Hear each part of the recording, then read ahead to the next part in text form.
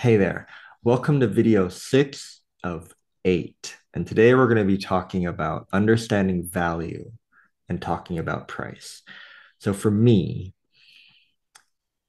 I was not so good at this kicking off. I started my coaching business thinking that I was a great coach if I could charge a lot of money. And so I was consistently putting out my prices higher and higher because if people say yes to my high prices, and then I'll be a great coach. And the problem was nobody was saying yes to my high prices.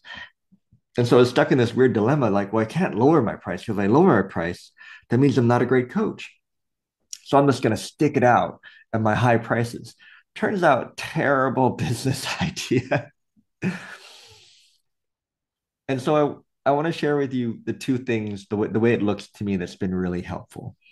Number one is similar in video 5, where we talked about being in a reflective state of mind and simply sharing what occurs to you about what would really change this person's life. Is I'll reflect on how much money I want to charge, and I'll go for the number that I have the least amount of thinking about. And that's helped me when I was starting out because it allowed me to just charge money that I was comfortable with charging. And what that allowed me to do is get comfortable charging money, period. Because I would just say this number and like it didn't matter if they said yes or no, because this is the amount of money I felt most comfortable with doing. And I did that for many years. And it was really helpful with filling my practice because I was charging money I felt good for. And then later in my coaching career, I started to learn about the value. I want to change the word. I started to see the value of the impact my coaching was having on their personal lives. I saw how my clients would make more money. They would have happier relationships. Their businesses would grow. If they were athletes, their world rankings would grow. They would win higher level medals than before. And at some point, it occurred to me that those impacts had a money value at the end of the day.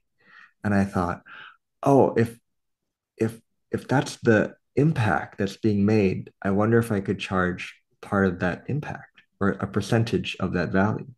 And I started to play with it.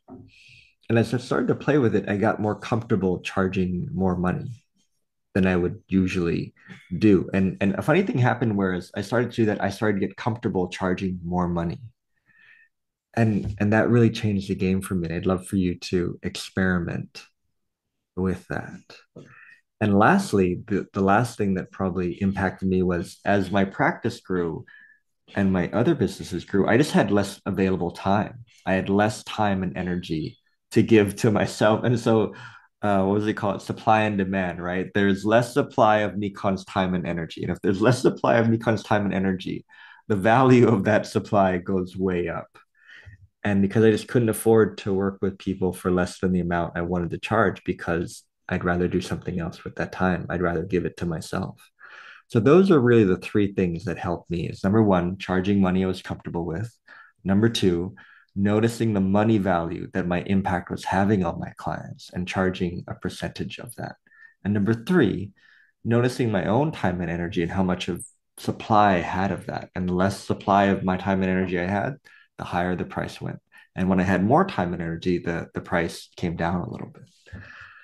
So that's what's been really helpful to me. So I'm going to hand this over to Win and we'll see what he has to say about it. I've not heard you say that before. I really loved it. Really cool, Nikon. So I'm going to talk about value to begin with. And this is just, again, I, I'm going to maybe take a look at the word for a second. So here's what I think. Given what I understand about what's called the three principles, which is what my work is all about, it's priceless. I could, and I mean what I'm going to say next, okay? This is not hyperbolic. This is not just BS, right? This is true. If someone offered me the jackpot lottery win in Euro millions, like say £100 million, which is 110 million euros, 140 million US dollars, and here's that amount of money, but we take away what you understand now about the nature of mind, thought, consciousness, and your spiritual given well-being, there's no way I'd say yes to the money. No way. But the difference this understanding has made to my life, it's turned my life around. It's made me appreciate life and grateful for having been born. Another way of saying it would be priceless. That word I said earlier on, and I am not kidding. Now, I'm not saying that needs to be the same for everyone, but given that's my value of what I've put on what I've learned, I could charge someone $100 million and have no thinking on it. If they had it, I think that's a bargain. And I'm firm on that. Or another way of saying it, any amount that they actually pay to understand the little that I do about life is the best deal in town. Not only the best deal in town, it can absolutely turn someone's life around into the biggest blessing that they've ever had. And I see it too many times in my clients' lives for me to doubt that I'm not an anomaly. I'm an example of what's possible for everyone. That to me is just like taking all my thinking away from whatever the number is on the invoice. That's another way of having a different version of the three things, Nikon, that you just said. And to me, this is just personal. I've got a regular rate. I know what that is today. Do I charge that? Sometimes. Do I charge more than that? Sometimes. Do I charge less than that? Often. I don't care. Because I'll figure it out. I'll work with somebody, but this is just me, okay? And I'm not saying this is how to do it. If someone is genuinely into it and they love what's on offer and they're all in, I want to find a way.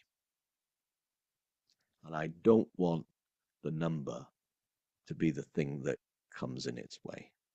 So we get to figure that out and we get to work on a price and a package that works for both of us. Because I know I want this for them, my wish to actually occur. So that's what comes to mind when I talk about value and pricing. And that's why for me, I don't have a lot of thinking about it. Because I know it's a freaking bargain regardless of how much they pay. Oh, the other thing I want to say actually, I also know it's not on me. It's not on me to provide the value, it's their insights. And you might then think, wait a minute, well, if it's them that has the insight, how dare you pay, how dare you charge anything? Yeah, but without me, they wouldn't. Without me being there in that space with them that can, give a gentle nudge of how human beings really work, that enables them to have life-changing insights. Yeah, they might get it from a book. Chances, it's not the same. I know the value that having time with in the space with someone who is really clean and clear on how human beings work, I know the impact that has firsthand. So I don't have me on my mind, and it becomes a very easy, clean, and clear conversation.